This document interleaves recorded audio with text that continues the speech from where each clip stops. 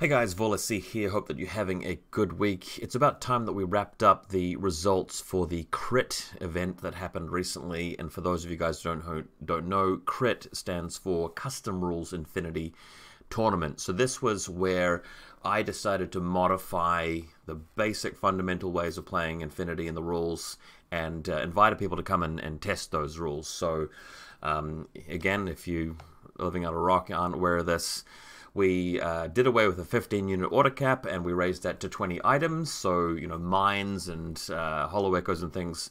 Not hollow echoes, it was mainly mines and equipment and peripherals that would count towards that limit, but you had 20.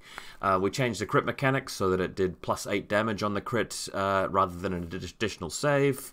We changed a bunch of other things, gave everybody a free reroll, and everybody had a good time. We had 18 people play in the event, which was a nice little number for me to get some testing done. So, the end result was Cavrion coming first with Steel Phalanx, actually running a 10 order list rather than, you know, using the unit cap. That's great. Gives us a chance to sort of see how well, you know, a list that's perfectly valid for normal N4 goes in this weird and wacky experimental rules environment. I do have to add the disclaimer there that both Cavrion and Persian were undefeated at the end. It'd be quite cool to see them play against each other with crit rules with their lists. That'll be fun to watch and find out the outcome of. Persian, of course, took the opposite approach, which was to take a lot of Daylamis, which is a valid strategy under the current rules because you have a much higher cap and you can just take more of them. So unfortunately, that is a bit of a flaw in my custom rules design, allowing Hakaslam to do that. I was aware of that at the time, and understandable, but hey, look, you shift the goalpost a little bit, there are always going to be issues with balance. My hope was that it would just result in better list building if we did this, and maybe give some of the weaker factions a chance, such as Imperial Service, US Ariadne, that kind of thing. We did talk to Bad Lazo, who played Imperial Service, and of course was able to take a much bigger list as a result. That didn't really make Imperial Service, you know, super humongously powerful. I did play against him with my Nomads. I was the buy-round player. But again, not enough data to have a look at it. I think that it did help them, but again, it doesn't somehow make Imperial Service suddenly the best faction, because everybody else does have that higher unit cap as well. We did have our USARF player also participate, but unfortunately he mentioned to me that his peripherals were counting towards the cap quite a lot, and he still couldn't, you know, go and just blast out and blow out to 20 orders. Just in general, I think everybody had a good time. We'll have a look at the poll results, but one of the big takeaways here is that none of the changes were really game-breaking. They weren't completely devastating to the meta, and they didn't result in some factions being just drastically more powerful than others. So realistically, the changes, and I kind of predicted this really, weren't really that drastic and didn't really affect the gameplay very much. On paper, when you read the crit rules, they can seem like just a massive departure from normal world Infinity N4, but they really aren't, and I think experienced players can appreciate that, as can the people that were in this event as well. Cool. Yeah, my own games, I mean, I was playing Nomads. I just wanted to see if it felt like the disparity between Nomads being ultra powerful and other factions not as being as powerful was maybe a little bit diminished, like that gap between their power level and other factions was a bit smaller as a result. You know, I felt that a little bit. In my lists, I had to sort of choose between taking the Uberfall Commandos versus, you know, a lot of Morans, that sort of thing. I always took the puppet bots. I usually took the Morans. Sometimes I just ran the Zeros instead. But generally, you know, Nomads obviously still very powerful. They just got, you know, slightly toned back, and other factions had more opportunity than they normally would. Excuse me. So there was that. I won all of my games, but again, I was the buy-round player, and yeah, I didn't get to play the top table. So I played against Dylan, I played against Bad Lazor, and played against Pseudonymster for the first time, I might add. You can see my games up I think I posted my game against Bad Lazor, and Pseudonymster posted my game against him on the Dice Abide YouTube channel. Didn't get a chance to play against Almost Happy. That game didn't quite get scheduled, and I should note that there were a couple of games that didn't really quite finish at the end there, but they may still be posted up. Alrighty. One thing I forgot to really talk about was the fact that Cavrion won with, he won 4 of his games with Steel Phalanx taking a single combat group list, and he went first every game, and his strategy was just take the big boys, right? He's got Achilles and Hector in there, and just characters that can bowl across the other side of the table and kill everybody. And one comment that came up was that maybe we shouldn't have the protection for limited insertion lists, where in my tournaments you're not allowed to spend a command token to strip their order pool by 2 if they only have a single combat group. What I want to say in response to that is that people didn't seem to play the right way against Cavrion from what I'm hearing, and secondly, nobody decided to take first turn against him, and by his own admission, it may have been possible for a 20 order list to just steamroll him. So don't take away from that somehow 10 order Steel Phalanx is more powerful than it should be. I think that it's fine, and when I say 10 orders, I mean 10 units. You obviously had more like 13, 14 orders because of all the other stuff going on there with Strategos. So there is that. One thing that was suggested was to make it so that if you're running a single combat group, you get counterintelligence instead. I kind of like that. I might actually implement that in future, but I probably would put the caveat in there that if you are using any of the following rules, so that is Strategos, NCO, Tactical Awareness, any of those 3 rules, then it counts as counterintelligence. But if you've got a single combat group list without using those rules, then you should be protected against the command token stripping 2 orders away from you. If you're running like a tag, Joan of Arc, that kind of thing, honestly, having the extra orders there is kind of needed. It's a weak sort of list in general. And I'm still not worried about the whole Pain Train Tactical Awareness order, Invincible Army, Morat kind of thing, where you're just steamrolling up the board with the Pain Train Link team. Because look, there are ways to deal with it. You've got hidden deployment, you've got hacking, you've got the ability to just hide a lot of Marker State troops. It's not actually as bad as you might think it is by looking at it on paper. So I wanted to point that out. Cavrion's a good player, he's done well, but by no means do we need to think differently about Steel Phalanx, in my view. You guys just need to sort of come along with a better game plan. That's how I feel about it. Alrighty, let's go to this exit poll then. So we had a bunch of you guys actually giving me some feedback. I was only looking for feedback from people who actually entered the event, so thank you very much, guys, for voting.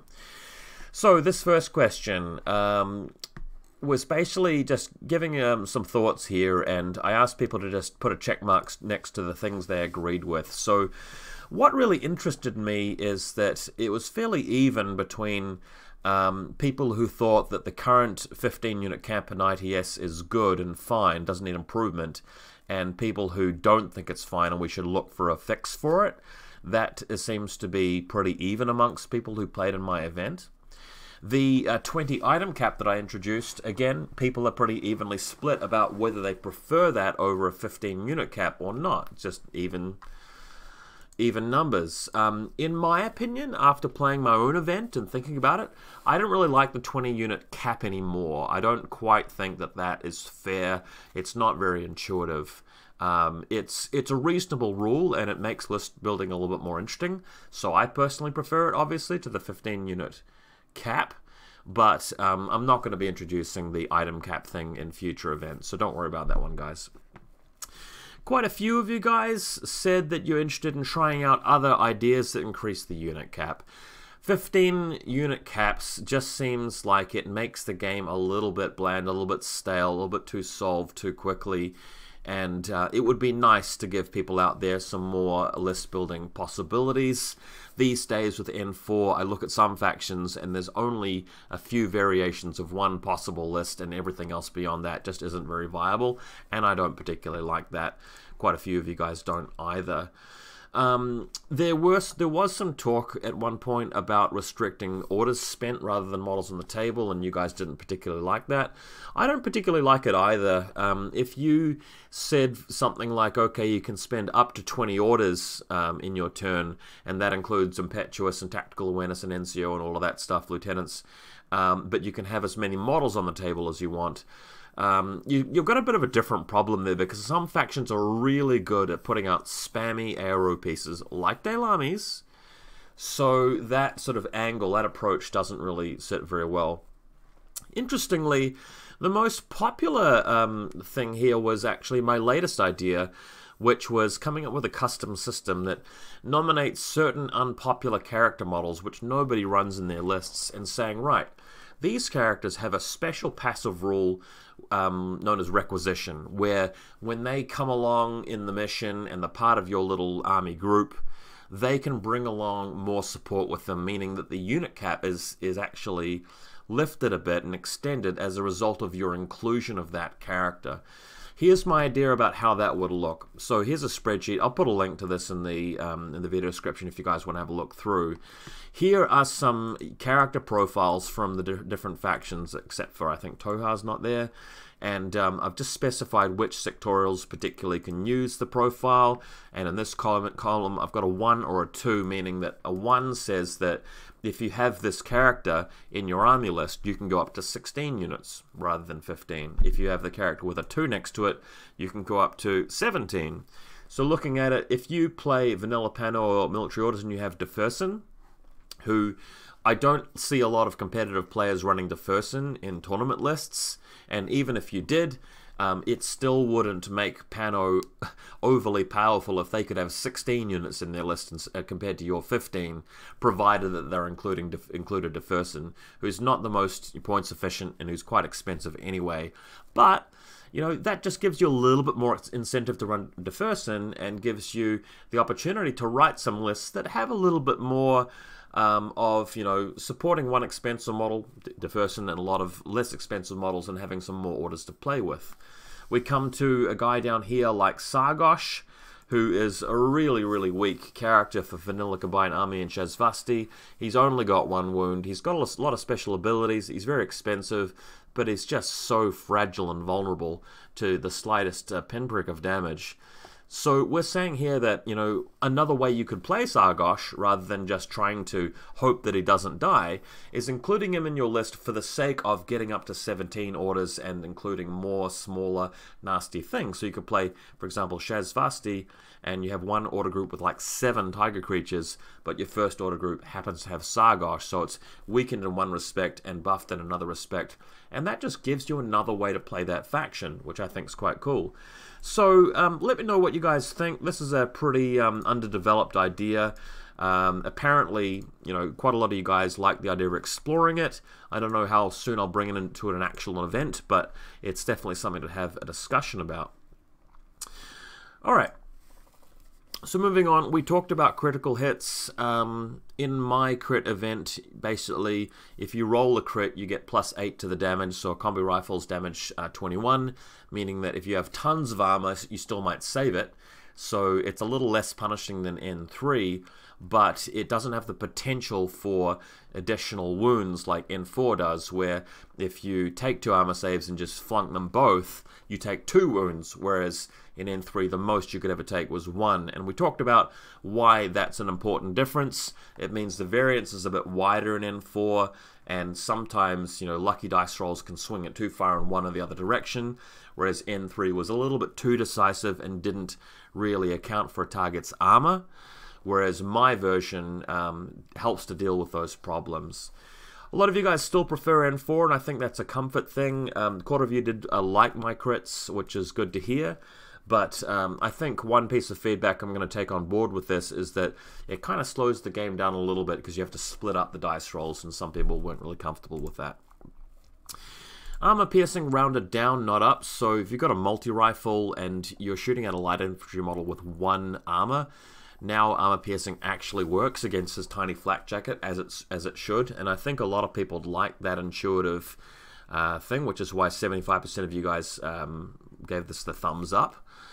And a few people, although they criticized the idea that, you know, models with specifically Armor 3 or Armor 5 really suffered as a result, I think we can agree that that's a negligible kind of consideration compared with the benefits of actually making this change. Deployment equipment is S0, so mines actually do have a camo state which is equivalent to their real state, their real silhouette value. The only criticism I got around this was that it was worded in such a way that it applies to like crazy koalas and stuff. That's just an easy fix that I can make. In general, you guys did actually like this change though. 1 reroll per game, most of you guys didn't like it, and I think that's just because people forgot to use it so often. So it seemed like an annoying thing to remember rather than something which helped to mitigate luck, and I can appreciate that. Limited insertion protection, we talked about this. Cavrion's list had a lot of Strategos in it and some big boys with Enematakos that could bowl up the field and just kill you.